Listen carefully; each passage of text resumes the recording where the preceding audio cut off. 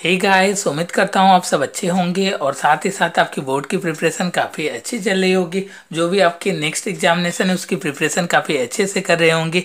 आज की इस वीडियो में हम बात करेंगे गणित के पेपर के सॉल्यूशन के बारे में, जो बेसिकली 2020 के पेपर के सॉल्यूशन की बात करेंगे। इसके पेपर कोड जो रहने वाले हैं 822MW, कह सकते हैं कि 822 MW पेपर का कोड है। इसके हम लोग सॉल्यूशन को देखेंगे। अगर इसके पूर्णांक की बात करें तो 70 मार्क्स के क्वेश्चन पूछे गए थे।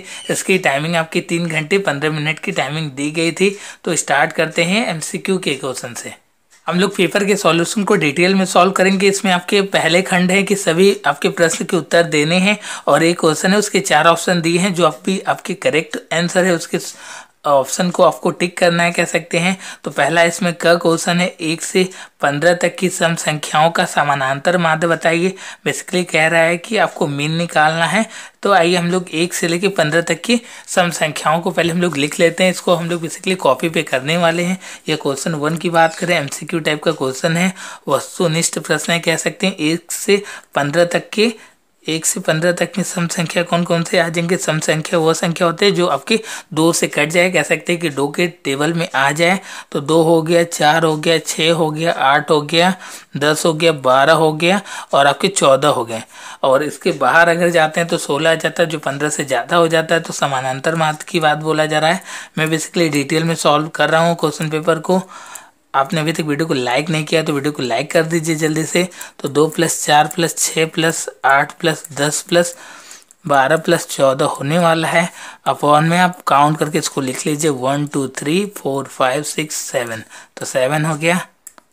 ये आपका प्लस करेंगे तो 2 और 8 6 6 6 12 12 8 20 10 30 30 और 2 42 42 और 14 कह सकते हैं 56 होने वाला है। अपॉन में 7 7 से 56 कट गया, कह सकते हैं 56 कट गया। 8 7 8 56, 8 बार में कट गया। तो समांतर माध्य जो आ गया आपका, इसका आंसर 8 आने वाला है। ऑप्शन नंबर जो है दूसरा जो है सही होने वाला है बिल्कुल। नेक्स्ट क्वेश्चन है आपके त्रिकोणमिति से। इसमें बोला जा रहा है कि sin A = 4/5।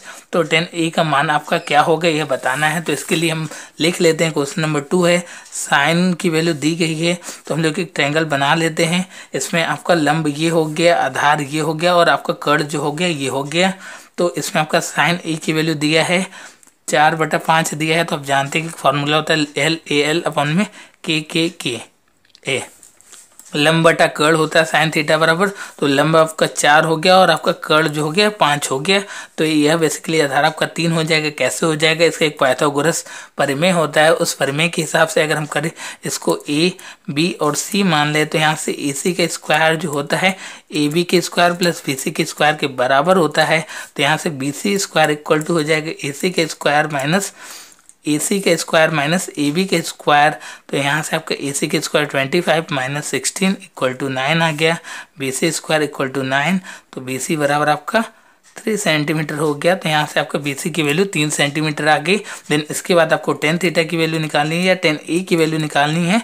तो tan A बराबर होता है लंब बटा आधार। तो लंब आपका 4 हो गया, अपॉन में आधार 3 हो गया। तो 4/3 इसका आंसर आ रहा है। हम लोग डिटेल में क्वेश्चन को सॉल्व कर रहे हैं। तो 4/3 आ गया। अगर मेरी ऑफलाइन क्लासेस ज्वाइन करना चाहते हैं तो ऑफलाइन क्लासेस की लिंक कह सकते हैं, कॉल करके आप बात कर सकते हैं, उसकी अधिक जानकारी पा सकते हैं कॉल या व्हाट्सएप करके।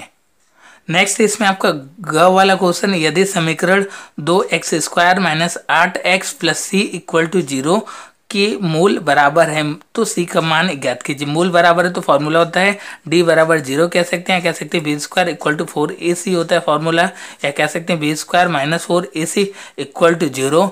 बेसिकली इसको हम लोग लिख सकते हैं। तो हम लोग देख लेते हैं जो समीकरण दिया हुआ है। मैं इसको यहाँ पे सॉल्व कर देता हूँ। ग वाला होने वाला है, कह सकते हैं कि तीसरे नंबर की बात की जा रही है। 2x² - 8x + c = 0 है। तो यहाँ से b की वैल्यू -8 हो गया।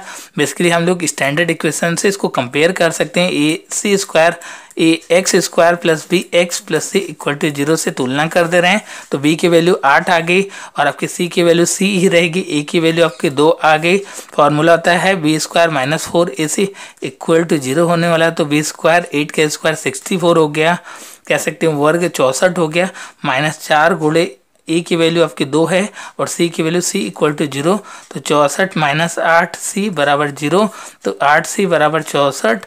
तो यहाँ से सी बराबर कह सकते हैं 64/8 और सी बराबर आ गया आपका 8।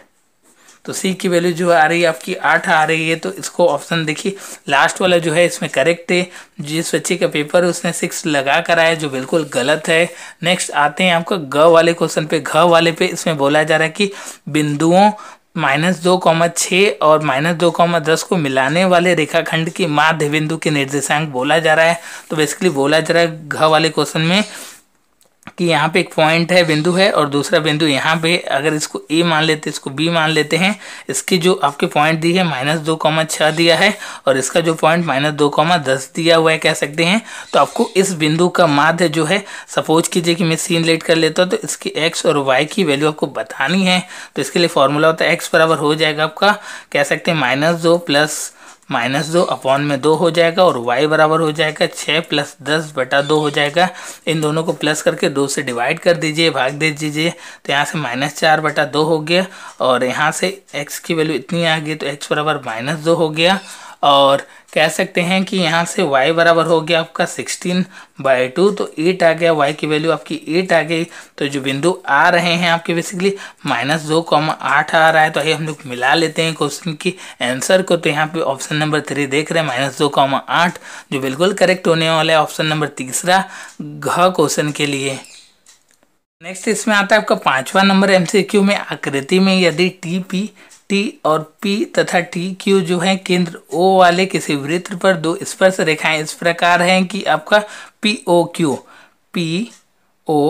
जो है 110 डिग्री बना रहा है। तो आपको पूछा जा रहा है कि PTQ कितना बनाएगा, मतलब इस एंगल की बात की जा रही। मैं इसको एक्स लेट कर ले रहा हूँ, माना कि जो आपका एंगल होगा T, जो कोण होगा वो x बना रहा है।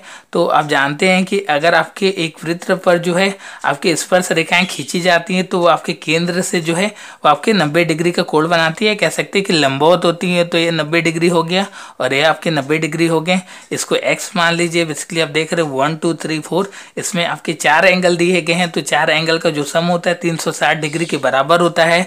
तो यहाँ से x + 90 + 90 + 110 बराबर 360 आप लिख ही सकते हैं।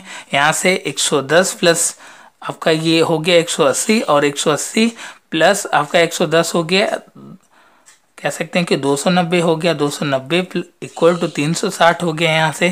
तो x बराबर हो गया 360 - 290। तो जो x की वैल्यू आ रही है वो आपके 70 आएगी। तो x का मान जो आएगा 70 आएगा। तो ऑप्शन बी जो है इसमें आपका करेक्ट होने वाला, सही होने वाला उत्तर। इसमें बेसिकली आपको करना कुछ भी नहीं था। आपको नॉलेज होनी चाहिए कि जो परस्पर रेखाएं स्पर्श रेखा खींची जाती है किसी वृत्त से, वो आपके केंद्र से जो है इस पे आपका लंबवत रहते परपेंडिकुलर रहता है और उसका जो कोण रहता है 90 डिग्री का बनता है। और 4 भुजाओं का जो सम होता है एंगल का कोण का वह 360 के बराबर होता है। नेक्स्ट इसमें आता है आपका 6 नंबर। इसमें बोला जा रहा है कि एक लंबवृत्तीय बेलन के आधार का क्षेत्रफल 9 पाई सेंटीमीटर स्क्वायर है, तो उसके आधार का व्यास क्या होगा। बेसिकली डायमीटर पूछे जा रहे हैं। तो इसके लिए मैं यहीं पे बेसिकली सॉल्व कर देता हूँ इस क्वेश्चन को।